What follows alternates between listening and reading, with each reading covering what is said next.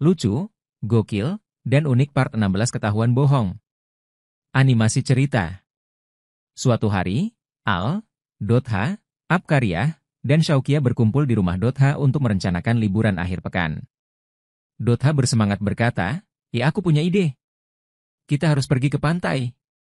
Ini adalah tempat paling keren." "Pantai?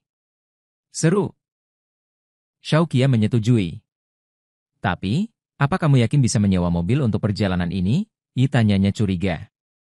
"Tenang saja, aku sudah atur semuanya. Mobil sewaan sudah siap."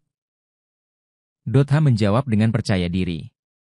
Namun, di dalam hatinya, ia sebenarnya belum memesan mobil. Hari yang ditunggu pun tiba.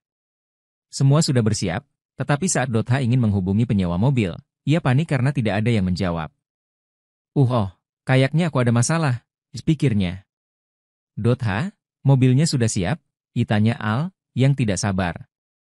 "Tentu. Tinggal kita ambil saja," jawab Dothaaa dengan berusaha meyakinkan. Saat tiba di tempat penyewaan mobil, Dothaaa mulai merasa gugup.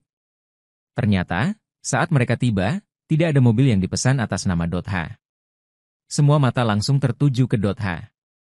"Apa? Tidak mungkin."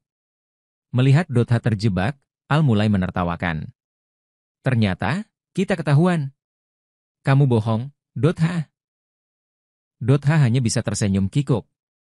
Dothaaa dengan cepat berpikir dan berkata, Oke, bagaimana kalau kita naik bus ke pantai?